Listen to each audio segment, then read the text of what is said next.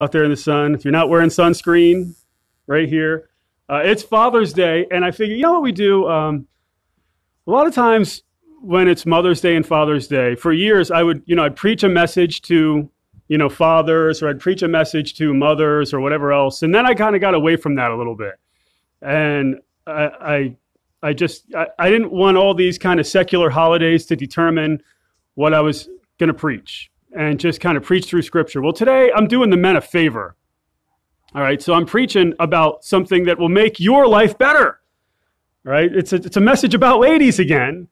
And so I often wondered, why are we preaching about things men need to do on Father's Day? We should be preaching about things ladies need to do on Father's Day, and vice versa on Mother's Day. Why are we preaching about things ladies need to do instead of preaching about things men need to do? So you got a gift here. You got a gift here, guys. That's not why we're doing this.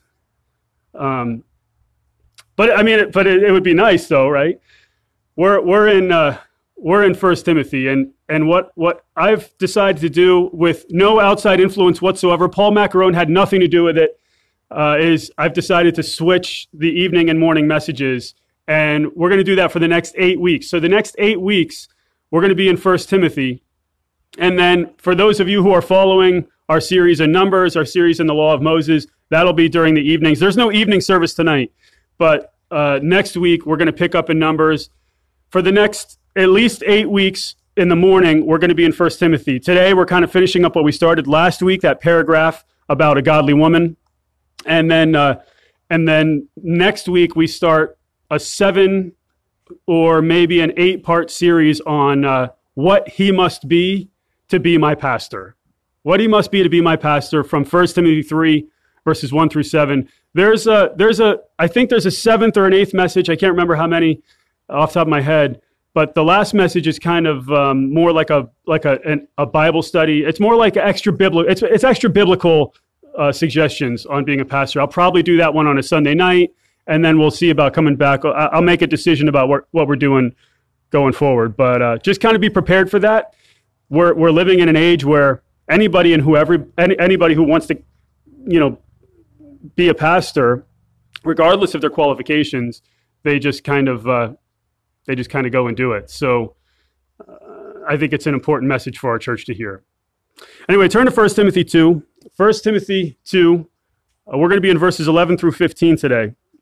And just kind of remind you guys, for those of you who maybe weren't here for our Sunday night studies, the Apostle Paul's writing a letter to his protege, to young Timothy, who's the pastor of the church at Ephesus. And what's happened here, I didn't send you any map or anything like that today, but what's happened here is this book is being written after Acts ends. So the book of Acts ends while Paul's under house arrest in Rome. Paul is released. He goes to Ephesus. He goes to like the western part of Turkey, Asia Minor area. He leaves Timothy there in Ephesus as the pastor. He himself goes over to Macedonia, to churches like Philippi and Thessalonica and places like that. So he plans on coming back. Before he comes back, he writes this letter. And in this letter, this letter is a letter written by a pastor and to a pastor, and really for all pastors of all time. In this letter to Timothy, who's serving as the pastor of the church, probably around 61, 62, 63 AD, Paul encourages Timothy to protect the church from false doctrine. Timothy needs to expose false teachers. He needs to warn the church about those who would harm it. Timothy needs to, as a pastor, manage the affairs of the gathered church. I'm going to tell you, that's not always the easiest thing to do, because in a church of 100 people, you're going to have 100, perhaps at times 100 different opinions, especially going through something like what we're going through right now. Everybody's got their own opinion, and nobody's ever done this before, and no one can know the future, and no one has all the information. And so no pastor can stand before a congregation and say, everything I'm doing is definitely the right thing. Nobody really knows at this point. You're just trying to use wisdom as best as you can. But Timothy needs to manage the affairs of the gathered church. He needs to teach men and women how to behave and worship. He needs to teach about the types of leaders churches should have, churches should appoint. He needs to teach the church to pray corporately. And that's what we saw in really 1 Timothy 2, verses 1 through 8, really this focus on men praying for authorities. We need to pray for those in authority. We need to submit to those in authority, not rebel against them, not resist them. That's a lesson our society really needs to hear. But we talked about that a couple of weeks ago. If you want to hear that, ask Chad. He'll get you that message. Or just go on Facebook. I think you could get it. Men are to pray that believers can live in peace. They're to pray that the lost would be saved. But what about women? What about women? How should women handle the gatherings of the church?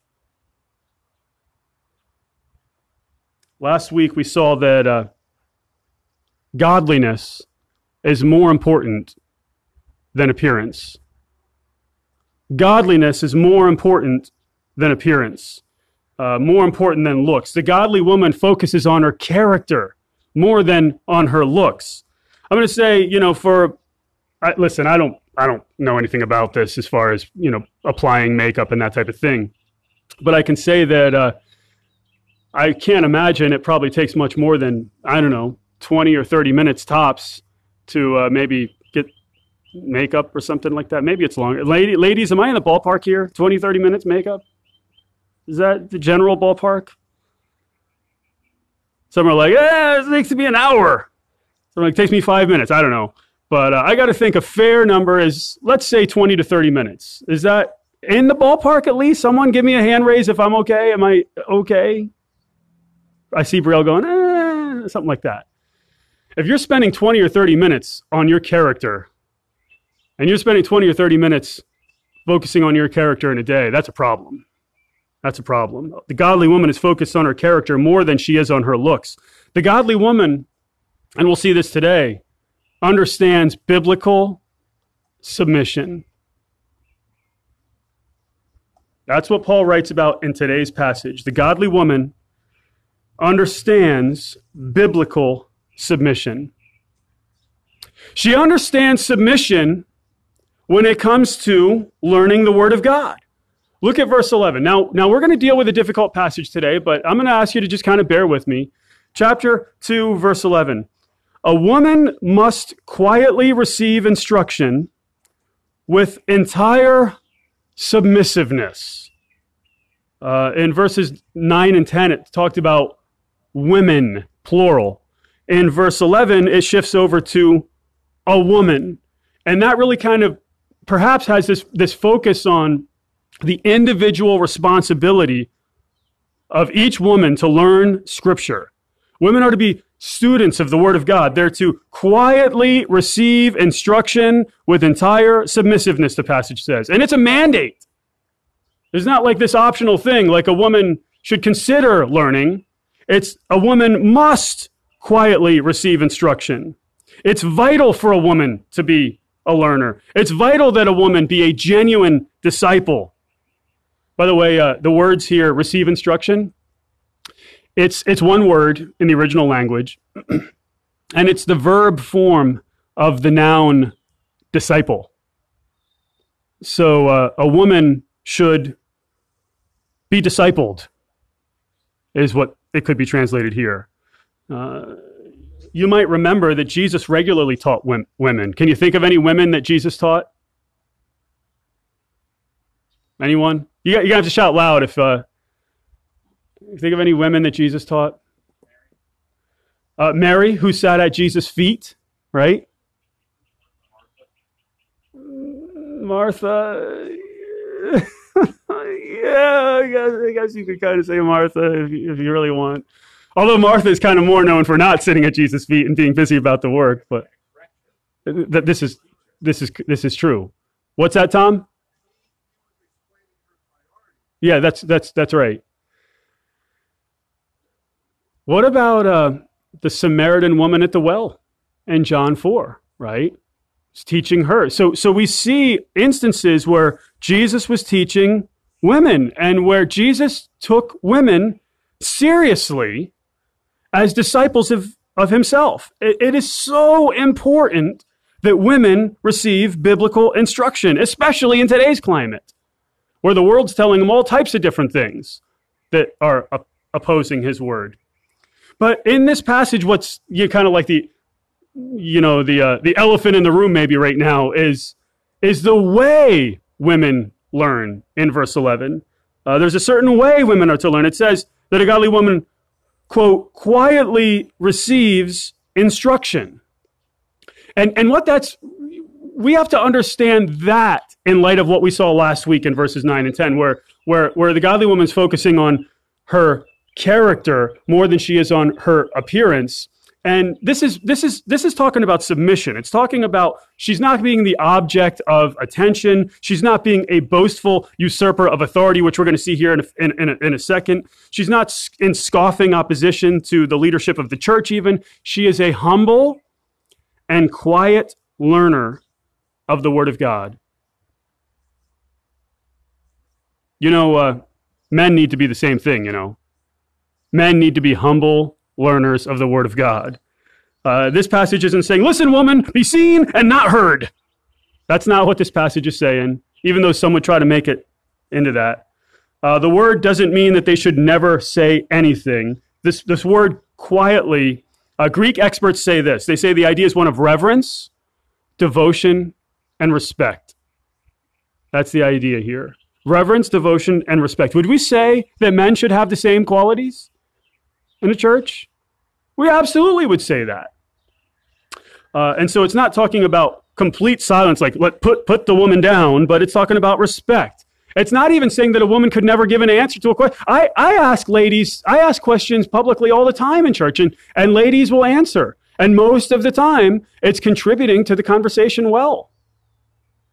Just like men, most of the time, they're contributing to the conversation well. It's talking about attitude. It's talking about a reverent attitude of humility and of submission and learning God's word. The idea of being quiet here, quietly receives instruction, involves the idea of peace and submission. This is important. It's essential for any learning. By the way, pride and boasting, that gets in the way of any learning, doesn't it? Can you learn if you're proud? I mean, it's sometimes hard to learn when you're struggling with pride. And so quiet attention to the Word of God is essential for learning. Humility and submission is essential for women disciples. A woman must quietly receive instruction with, look at these words here, with entire submissiveness. Now, let me tell you what this is not saying. This is not saying that every woman should submit to every man. Just don't be confused about that. That's not saying that my wife needs to submit to any number of men that are in this room. Your wife submits to you, not to other men. Of course, she has to submit in all types of realms in her life. If she's employed, she needs to submit to employers. She needs to submit to the government. She needs to submit to her spiritual leaders. But so do you as a man. So most of these things apply to you as well. This passage is not about a man trying to put down a woman, put her under his thumb or control her. Paul's not saying that women should be suppressed. He's saying quite the opposite. He's talking about women taking an active role in discipleship. It's one of the main purposes of a local church, is to glorify God through discipleship. And women are an essential part of that. Paul's talking about worshipful learning under a qualified man of God. And the pastor's responsibility is to provide a setting in which a woman could do that, which a woman could learn, in which a woman could accomplish that learning, accomplish that discipleship. I like what one writer says. He says this, quote, Paul counsels Timothy to make sure that in worship, each woman finds space to attend to her mandate as a disciple to learn.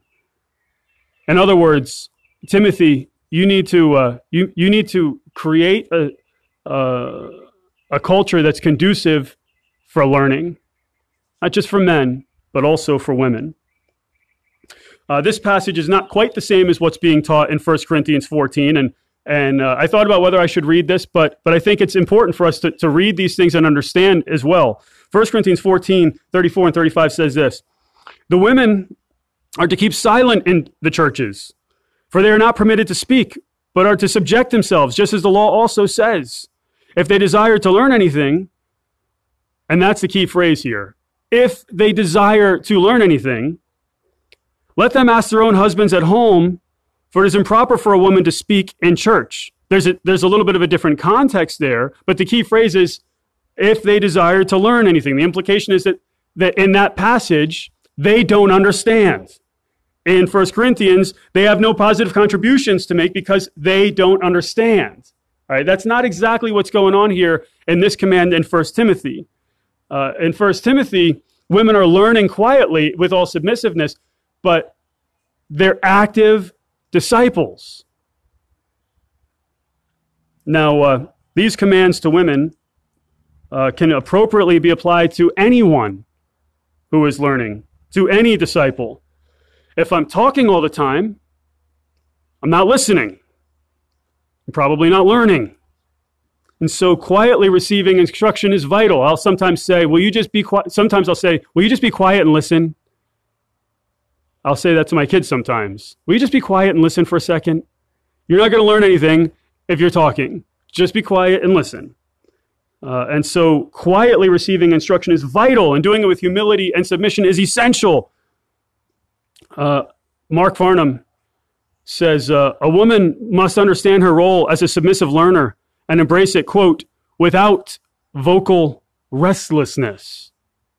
Mark Farnham said that in his class notes for the pastoral epistles. And so a godly woman understands that submission is essential in learning the Word of God.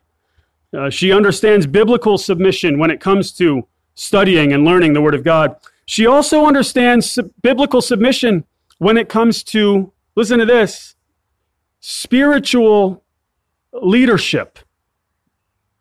And so a godly woman understands submission when it comes to learning the Word of God. Godly woman understands submission when it comes to the spiritual leadership of the church. That's not something that we like hearing in today's culture. This is not the type of message that is going to get a ton of Facebook likes. In fact, we may have to remove a few comments on our Facebook page, I imagine. But this is what the Scripture says. Look at verse 12, and it's very clear. Are you there? You're looking? I want you to see it on the page. But I do not allow a woman to teach or exercise authority over a man, but to remain quiet. Paul is about to write about the qualifications of a pastor. Paul's about to write about how to appoint, what to look for when you appoint spiritual leaders, pastors and deacons. And he says these words, I do not allow a woman to teach or exercise authority over a man, but to remain quiet. Paul's saying here that women cannot have spiritual leadership in the church. That is, they cannot serve as offices, pastor and deacon. They cannot teach the adult body. They cannot have spiritual authority in that body. Verse 12, but I do not allow a woman to teach or exercise authority over a man, but to remain quiet. Words that are spoken by the Apostle Paul as he's being moved by God's Holy Spirit. Words that are breathed out by God. Words that our society doesn't like to hear today. By the way, this is the most controversial verse in the entire letter. It's one of the most controversial verses in all of Scripture. And you get to hear it today, right? Isn't that great on Father's Day? But it's only controversial because people don't accept it today. It was not controversial in the first century. It was not controversial to Paul or to Timothy or to the church at Ephesus or to the church at Colossae or to the church at Philippi or Thessalonica or Corinth or wherever. It was not controversial in these places. It's controversial today because people don't accept the Word of God today. They reject what God has said about it. As I said last week, our people, even Christians, we're influenced by our culture. And today's culture hates the idea of submission. And feminism has strong roots in today's culture, very strong roots in today's culture. Feminist theology says that God's word is written by men who are trying to control women. By the way, a feminist believes in something, and she may not realize this, or she may, believes in something called deconstructionist theology. Deconstructionist theology, think of it this way. Constructionist theology, or think about constructing something, right? When I construct something, what am I doing? I'm building, right? When I deconstruct, what would I do? I'm tearing down, right? So deconstructionist theology, this is what happens. Any passage that's written that shows male authority is deconstructed. It's removed as being authoritative. All right. And now a new theology is created with any passage about male authority being removed from Scripture. The idea in feminist theology is that the Bible is written by men who sought to control women, and so we have to take all those verses out of Scripture. Well, what is that? That is a denial of the inspiration of Scripture. That's a denial of the infallibility of Scripture, of the inerrancy of Scripture is what it is. Deconstruction theology is from the pit of hell. It's satanic. Feminist theology is against Scripture. So don't let feminist theology affect what God writes to you. Now, today, people will invent all types of reasons to reject this passage. They'll say, it was a cultural command. But the fact is that no one has uncovered anything in New Testament culture that would lead them to believe that. The reason why they think it's a cultural command is because they don't practice it. People have invented, I like what one guy writes, all kinds of, quote, fanciful reconstructions of Ephesus in order for this passage to fit their theology. So they create all these different kinds of contexts that out of thin air to try to explain this so that women can serve in these offices today. This is cultural. It was for Ephesus in the first century, but it's not for us today. And there's no reason to believe any of that. In fact, what we're going to see in a few minutes is that would be completely against what this passage is teaching. But what I find interesting is that feminist theologians will find verse 11 and verse 12 and 13 and 14. They'll find those verses to be cultural, but they won't find chapter 3 to be cultural. They don't find the qualifications of a pastor, which are universally accepted as from God. They don't find that as cultural. They create all types of imaginative contexts in order to hold to this theological position. But what is undeniably clear,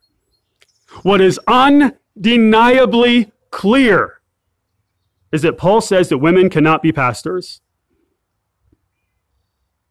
And then he supports that statement by appealing to Scripture itself. So it's not like Paul's like, here, guys, I want to give you my opinion. And this is just for today, just for here and now. And let's move on to the next thing. It's like, no. This is a command, right? I do not allow. It's a prohibition. But there's a reason behind it. And there's biblical reasons. And I'm going to show you from the creation account those biblical reasons in a second. So any honest look at the passage disproves the so-called cultural views that are out there today. This verse is a command from God and must be accepted as such. Paul writes, I do not allow a woman to teach or exercise authority. Now, some feminist theologians and otherwise, or it may be not even someone that's a feminist theologian, but they're influenced by feminist theology. They're influenced by feminism. They would say, I do not allow a woman to teach and exercise authority. That's in the present tense. It's present tense. So that was for Paul's present, but it's not for the future. It's not continuing beyond Paul's present. There's nothing in this passage that would suggest that timeless principles are temporary, first off. Second off, most of the New Testament, most of the commands in the New Testament are present tense. Almost all of them. So what would happen if we applied that type of a thinking to other passages, some of which just quote Scripture, like this passage actually is going to quote Scripture, but other passages that kind of quote Scripture. What would happen if we say every command that's present tense, that's only for that day? Let me offer you a verse or two. 1 John 2:15. It doesn't say, do not love the world, nor the things that are in the world at this present time, but you can love that stuff in the future. Ephesians 5:18. Do not get drunk with wine today in, let's call it 61 AD in Ephesus. But in the 21st century, you could get drunk with wine. No, just because it's present tense doesn't mean it's limited in time and space. Most present tense commands are timeless. Again, people will invent all types of inconsistently ridiculous theories to reject what God plainly says in this passage. Greek expert Daniel B. Wallace. I met this dude probably about 10 years ago. It was a highlight. It was cooler than Ricky Henderson speaking to me, although what Ricky Henderson said to me wasn't the nicest thing. And Pedro Martinez didn't say the nicest thing to me either. It was cool kind of meeting and talking to those guys a little bit or whatever. But it was even cooler meeting Greek expert Daniel B. Wallace, who wrote the book. He wrote multiple books. He wrote a book this fat on Greek syntax. And I own that one, and I own the skinny one too. The purple one that's skinny, I think it's purple, and the fat one that's green. This dude wrote the book, and this is what he says. He says that most of the commands in the New Testament are in the present tense and yet are timeless. Paul says, I do not allow a woman to teach or exercise authority over a man. Women are not allowed to serve as teachers over men in the New Testament. I know it's not something that people love to hear today, but this is what the Scripture says. They're not allowed to serve in authority positions in the New Testament. That is, they're not allowed to serve in biblical offices. It's not some sexist, anti-woman perspective. This is what God says, clearly. And there are reasons behind it. By the way, this view is called complementarianism. Anyone ever hear of the word complementarianism before?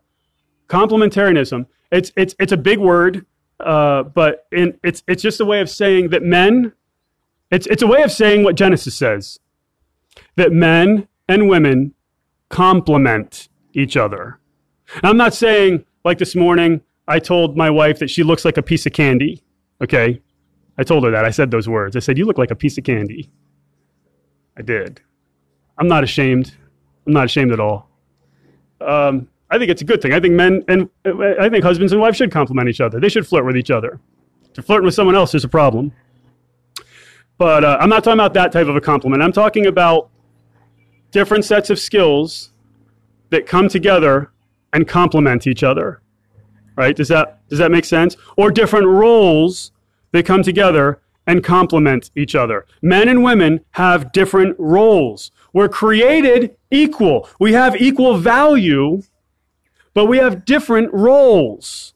This is the way God designed us. This is the way God made it. Women who take the office of a pastor are taking positions that God has given to men. Kind of strange saying that. Being a man it seems and maybe perhaps even sounds self-serving.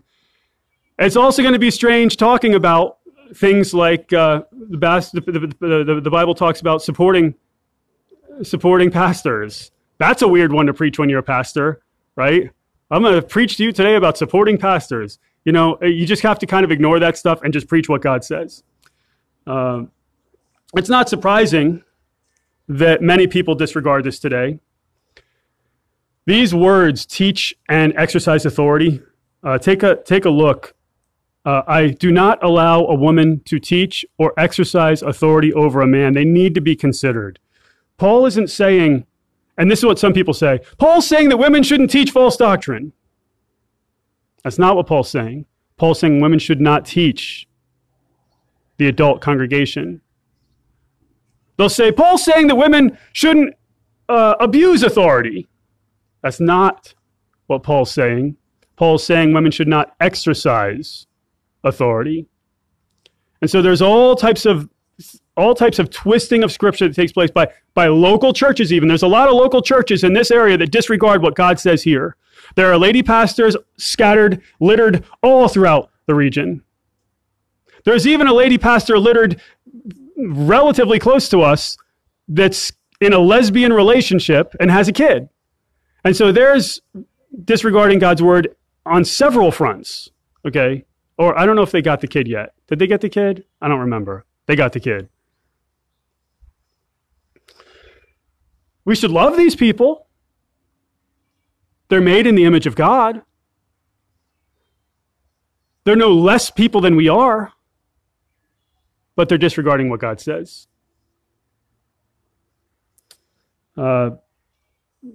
Spiritual authority is not part of a woman's role.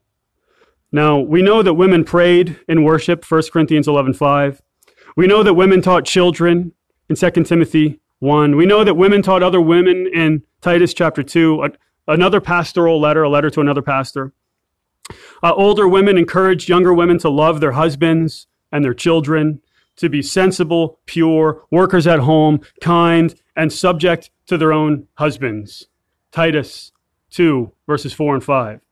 And so a woman could teach other women how to practically carry out things of the faith, but she is not to hold teaching positions over the congregation, and she is not to hold authority over the congregation. She is not to hold leadership offices. I had a lady some time back. She was upset with me for having some guy be over some ministry. This ministry was dealing with men and women. And she said something like, "You just want a man in a position of authority." And I was like, I don't know how to respond to that. I mean, maybe we should turn to 1 Timothy 2. I mean, that might be a thought. But, it's feminism runs strong in our culture. Deconstructionist theology runs strong in our society. Instead, look at verse 12. The woman is to remain quiet. That is, she's to learn submit. It's the same idea. She's to learn submissively. She's not to debate or protest or create conflict. She's not to challenge the authority of the local church. She's to embrace her role as a disciple. Again, this is often lacking in churches today. Respect for leadership is often lacking in the church today. But Paul makes it clear that a woman should not teach or have authority over the adult congregation. If you're a woman and you don't believe in submission to your husband or submission to the leadership of the local church or submission at all, you're not a godly person. Not a godly person. If you believe that women should be pastors, you're rejecting what God makes clear and will make abundantly clear in the next two verses. Undeniably, abundantly, ostentatiously clear in the next two verses. If there's any question on the matter, if there's any question about whether women should serve in spiritual authority in the church, spiritual authority positions in the church, Paul obliterates any opposition to his thinking in verses 13 through 14. He obliterates any let's put it this way. He supports his statement by appealing to biblical, timeless truth. So it's not his opinion, and let's move on to the next thing. I don't allow this. It's a prohibition, and this is why. Let's go to Genesis. Let's go to Genesis 2 and 3. Look at verse 13. It says, we'll read verse 12. I do not allow a woman to teach or exercise authority over a man, but to learn quietly, but to remain quiet. Verse 13, for it was Adam who was first created, and then Eve. And so Paul's appealing to the creation account as support for his statement. Notice the first word there in verse 13, for. It's an explanation. He's giving the reason behind his statement, and the reason's not an opinion. It's Bible. It's Bible truth. It's not cultural and time-bound. It's scriptural and timeless. Adam was first created, then Eve. He talks about the order of creation. Woman was made as a help meet, a suitable helper. She is to complement man, not rule over him. In fact, that's what Genesis 3:16 says. It says this, your desire, I like the way the ESV translates it. It's close to being perfect in the original language. It's close to being exactly what the Hebrew says. This is what it says. It says, God says to the woman, your desire shall be contrary to your husband, but he shall rule over you.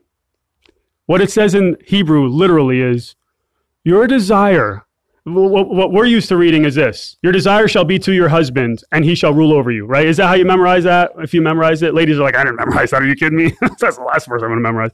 But if you did memorize it, right? Your desire shall be to your husband, but he shall rule over you. But what it literally says is this, your desire shall be for your husband's authority, but he shall rule over you.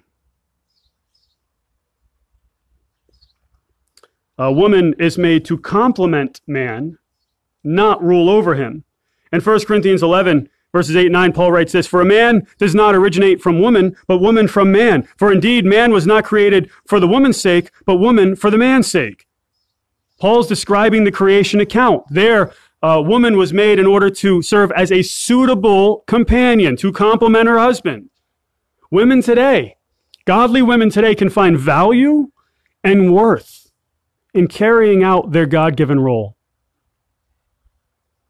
Now, I'm going to tell you guys, you got to help a woman out. You know, don't make it challenging for her to submit. Don't be domineering, don't make her a victim of your domineering, forceful control. All right? That's not biblical either. That's not biblical either. But women today can find value and worth in carrying out their God-given role. Paul writes that the creation order is still in effect today. Men and women are, and this is the term I want you to remember, equal but different. You've heard that term probably a million times, right? Men and women are equal but different. God gifted men with certain abilities. For instance, God gave man the responsibility to be the leader of the home, and he gifted women with other abilities. People today, they want those lines blurred. They want those lines erased. They want the line between male and female erased. And even little ones, they're encouraging little ones to consider, are you really a male?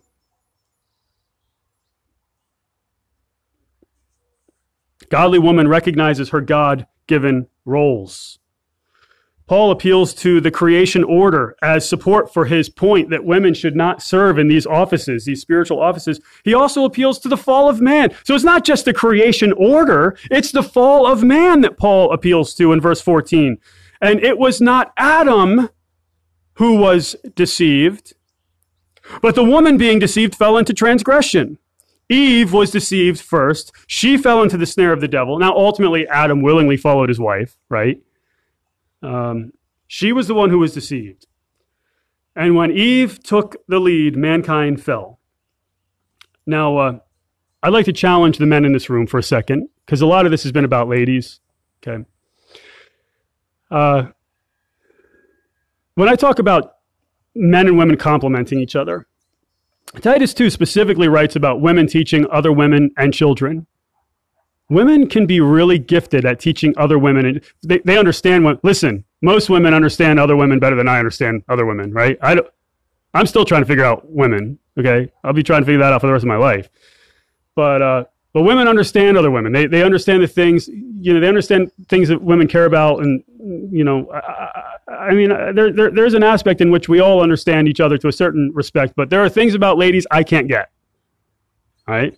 There are physical things about ladies I don't understand, and I don't want to understand, okay? And vice versa.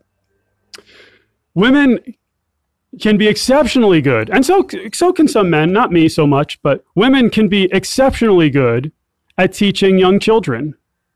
women seem to be especially gifted at teaching young children. Just look at VBSs across the nation, and most of the people who are teaching young children are women, and they do a fantastic job. My wife does a fantastic job teaching our little ones. She is way better at teaching them than I would be.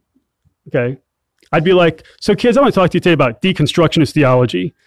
You know, she's like, I want to talk to you today about sharing. You know what I mean? Like she's just in touch with it. She's in touch with them in a way that complements my leadership. But men, I'm going to encourage you, and these aren't universal. I'm not saying this is the case everywhere. I'm not saying that every woman is excellent with kids and no man is. I'm not saying that at all. So don't misunderstand me. Don't make my words something they're not. I'm just stating the fact that I've recognized that women can be especially good at teaching young kids, better than many men. I remember one of the first times I was asked to teach junior church, and I was like, guys, I want to tell you today the story about Eli and his two sons, Hophni and Phinehas. And at the end of the story, Eli falls off. And I'm like, hey, Hophni and Phinehas are killed. The Ark of the Covenant's taken. And then, Eli's like this big fat dude, and he leans back on his chair and he breaks his neck and dies. And they're like, oh. The story was supposed to be about like the little boy who heard from God, Samuel, and turned into like, the main character's all dying and the main character getting his neck snapped and because he was overweight. This is not my specialty. You understand what I'm saying? But I can be a leader in the home. I can be, and how I lead in the home. I'll do that with the kids sometimes. I'll give them some of those types of stories, right? Like Eutychus, the dude who fell asleep, the little boy who fell asleep in the middle of the sermon and died, that type of stuff. But I can be an example to my kids. My kids will see me reading the Word of God every day. My kids will hear me asking them, have you read the Word of God yet today? Right? I'll keep my wife accountable on the Bible studies that she does with the kids. Right? Okay, so what, do you do Bible today? Whatever else, right? Because she does Bible with the kids every day. She does Bible class with them. Right? So there's ways, man, you can lead, even if you're not gifted at teaching little ones. Right? But you do need to be the leader in your house. You do need to be a spiritual leader in your home, and that is lacking in our society. Read the Word of God, study it, be a faithful disciple in the church, lead your family. In the church, the overseers were men, and that was based on what God said in His Word. As I said, some women have a hard time submitting. They have a hard time showing respect to authority. But some women can be very committed disciples, and women like this can be a pleasure to deal with. I'm going to offer you an example. I'm going to embarrass someone in our congregation. In a positive way. I'm embarrassing in a positive way. Right? Karen Gonzalez, front and center, right? You're at second base. She's like, oh no. Her heart rate just jumped to like 140. Is that high? Is 140 high? I don't know. 170, whatever. Karen has been faithful to our services for many years. I've been here for 12 years. Can you imagine that? 12 years. I shouldn't be able to say I've been anywhere for 12 years, but I've been here 12 years, and it's starting to show. My grays, these outdoor services are really showing my grays. I'm trying to hide it, but there's no hiding it. I know, Karen, I know that you don't agree with everything I do. All right. I know this, and I know that for most of the people in this church. I know when people don't agree, but when she doesn't agree, she handles it very well. And she shows a ton of respect. A ton of respect. And it's easy to pastor a person like that. I'm not saying you're the only one, all right? I'm just saying it probably stands out because within the last couple of weeks, we had a conversation. I knew you disagreed with something I was saying, and yet you handled it with a lot of respect. And it was like, okay, if that's what it has to be, that's what it has to be. And that's respect. That displays character and maturity. On the other hand, if someone's rolling their eyes and arguing or scoffing or being dismissive or saying, if I can't have everything exactly the way I want it, I'm not going to do it, it's impossible to lead a person like that. That's not a God. That's a person who needs to look at their character. That's a person who needs to examine their maturity. Does this make sense, guys? The same thing is true for every man in this room. A godly woman understands submission and learning the Word of God. She understands submission to spiritual leadership. The godly woman understands biblical submission. Godly woman also has a biblical ambition. Now, I've spent most of the time on verses 11 through 14. I'm going to move through verse 15 quickly, but I have to deal with verse 15 to a certain extent. A godly woman also has a biblical ambition. That is, she finds value in her biblical role. Look at verse 15. But women will be preserved, and that's really the proper translation. I know some translations say saved, and that's not the right idea. A woman doesn't get saved by having kids. All right, she doesn't receive eternal life by having kids. Don't misunderstand what's being said here. The New American Standard has it right. But women will be preserved through the bearing of children if they continue in faith and love and sanctity with self-restraint. Context is key. We know from context women cannot receive eternal life by having a kid, right? So it's definitely not talking about salvation. It's talking about value. The word could mean thrive, prosper, get on well. It could say women will thrive through the bearing of children. That's really an appropriate way to translate that word. They'll be preserved or thrive through the bearing of children. They'll thrive in the experience of bearing children. Basically saying that a woman can find value in her biblical role. A woman can find contentment in her biblical role. Most women in Paul's day had children. Most women stayed at home and had children. They could find value in that. They can be satisfied in that role. A woman can find great value in life through her children, as opposed to grabbing authority positions that she's not qualified to have.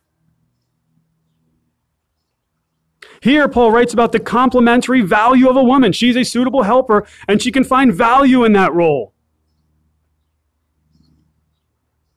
It's a privilege for a woman to bear children. It's part of what God has given to women. I understand that point's been downgraded today. Again, feminist theology, right? I understand that our culture, again, wants to erase the line between the sexes, wants to obliterate the roles that God has for us. I understand that most people out there, most feminists today, and most liberal people and liberal theologians and liberal politicians and whatever, would look at a guy like me and say, this is a sexist guy. And I understand all that. I get all that. I don't know what to say. I'm just trying to tell you what God says here. I'm just trying to tell you what the Word of God says. But society stands against what God says. Society will strongly encourage women to enter the workforce while allowing someone else to raise their children. You know, I could make tens of thousands of dollars more a year if my wife were in the workforce. You know what we could do with that money? We could buy a nice house. We could have an in-ground swimming pool. I could go to Hawaii. You know, I could do all types of things with tens of thousands of dollars. I don't know exactly how much I'd end up with at the end because of taxes. I don't know what type of tax bracket I'd move into, but I'd end up with more money, I can tell you that. My wife stays home to raise our kids, which is against what society would pretty much say today. Society would strongly aspire women to positions of leadership and even spiritual leadership. The Democrat Party understands that. That's why Joe Biden said before he even examined any candidates, before he even looked at the merit of anyone, he said, we're going to have a woman be a vice president. You know, 75% of politicians in the United States are men. 75% are men, 25% are women. And Biden has said, I'm ruling out 75% of our politicians just because they were born men. Why? Because I know society wants women in leadership, and it's going to appeal to that group he wants to appeal to. It's going to get more votes. Society understands this. The Democrat Party understands this. They're catering to what society understands. Society belittles the prospect of being a stay-at-home mom. You don't work? You stay home? The career has taken the place of the home for the modern woman. Godly woman, though, has a biblical ambition. She finds value in a biblical role. Now, I'll say a quick word here. Perhaps you're not able to have children. There were women in the Bible who weren't able to have children. Perhaps you'll never get married, or you're not married, or whatever. You can use situations like that to really be a servant of God without the extra complexities that little ones and marriage can often bring, right? I don't say inconvenience. I don't want to use that word, but complexities, right? There are times where, you know what I'm talking about. There are times where you just want to be reading the Bible and the kids are running around making noise, or the wife needs your help with something, or something like that, right? Complexities. Single people and people without children can use their time to really get closer to the Lord and have intimate fellowship with Him. The godly woman has a biblical ambition, and this calls her to persevere in the faith. But women will be preserved through the bearing of children if they continue in faith. Faith is a vital aspect, trusting in our Lord Jesus Christ. If they continue in faith and love, which is a vital aspect, she carries out her faith in her actions. And sanctity or holiness, which is a vital aspect. She attends to her spiritual growth. And look at the last word there. Last words, with self-restraint. That is, she can control herself. She controls her lust for desirability, verses 9 and 10. She controls her anger, her desire for her husband's authority, Genesis 3:16. She controls her desire for authority in the local church. And that's really probably what's in mind here in this passage. She controls her desire for sin in general. A godly woman understands biblical submission, and she has a biblical ambition. She understands submission and learning the Word of God. She understands submission to spiritual leadership. She finds value submitting to the role that God has for her as a helpmeet, as a suitable helper, as a person who complements her husband. Again, it stands against what society tells her. It's countercultural. We're going to have to, Andrew, we're going to have to monitor our Facebook feed, right? A little bit. Because society says, go out there and take charge. Society says, don't let any man tell you what to do ever. Don't submit to any man. You don't need a man. With all these ungodly, we might say satanic voices in a woman's ear, the godly woman has she has an uphill battle. But if she places her faith in what God says, she finds value in it. God tells her about biblical submission, tells her about submission in hearing the word, submission to leadership, submission in the role that God has for her. Doesn't make her any less than a man. In fact, in some ways, it can make her far better than most men, because too many men are too proud to learn in humility. And I've found that many men have problems with submission. So pride doesn't make them stronger. It makes them weaker. So I encourage you, ladies. This is a thought I want you to take home. It's the last word I'm going to say. I encourage you, ladies, to be humble and submissive, to embrace the role God has given to you, and to find value in that role. If you're here today and you're not sure you're saved, you can't do any of that if you're not saved. You just really can't.